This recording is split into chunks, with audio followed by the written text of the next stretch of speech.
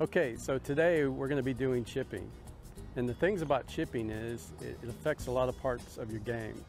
Things that you're going to work on and hear about is your tempo, the lag in your wrist, the length of your swing, the solid contact, and getting control of that ball as it rolls up next to the hole. It's a good feeling, and at the same time it improves your strike. It makes you a happy golfer. Okay, so we're going to get started here. The first thing we're going to address is our setup and why we do it. When you're addressing this ball, one of the things you don't want to do is stand straight with your feet or wide. So when you address this ball, you want to stand more narrow, and also a little trick is to turn your feet to the side. And by doing this, you allow the club to actually strike more shallow, or brushing the grass as they call it. And this keeps you from grabbing that grass. We've all done that shot.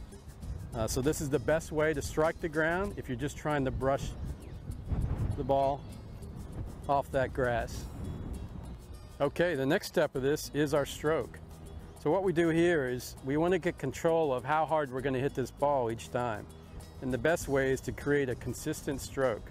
In chipping, you need to swing the club or the handle past your right kneecap. It needs to stop. When you swing through, you need to stop on your left knee. This calls for a very consistent stroke. Gets control of the ball, gets control of the speed, and it runs out just like a putt. Very controlled. Gives you very good solid contact. If I tend to swing this club too far, I add too much wrist, and again I hit the shot too far. So again, let's go back. Swing back to the right kneecap and finish right on that left kneecap. Okay, so the next thing is we're going to go ahead and see this swing in action. So I'm just off the green. We'll say the ball's a couple steps off from where I'm going to land it.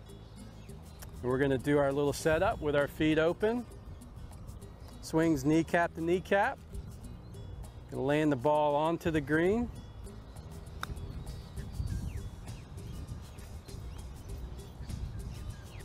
Watch it roll down that little hill, a little tricky shot.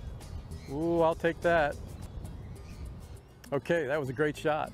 So, how did I come up with that shot, and how did I know what club to hit? So, one of the neat things is I know a formula from when I was a little kid, and it hasn't changed over all this time. When my ball is in this position, I need to lift that ball into the air and make it land onto the green and then run out like a putt. And as you notice, when I hit these shots, you saw it go right in between these cones I've got set up on the green. Well, that's my landing area.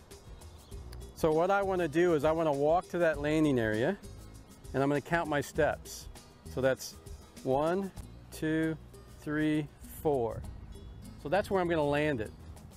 I'm going to take that number and I'm going to remember it. And now I'm going to start over and I'm going to walk to the hole. So walk with me on this. So 1, 2, 3, 4, 5, 6, 7, 8, 9, 10, 11, 12, 13, 14, 15, 16. So 16 was my second set of numbers.